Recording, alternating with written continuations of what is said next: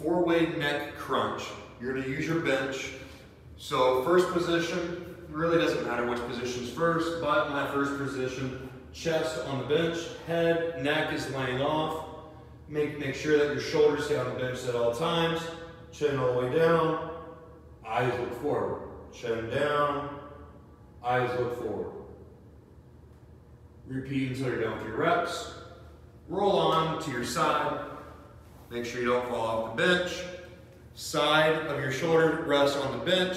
Head is still off. Ear to shoulder, ear to shoulder. And you go back and forth. Stay under control. Don't look like a bobblehead doll. Third position. We're going to lay on our back this time. Head is still facing off the, or head is still hanging off the bench rather. All the way back. And then tuck your chin to your chest. All the way back. Tuck your chin to your chest. Complete your reps. And then you would do the fourth direction, the opposite ear to shoulder, lay on your other side.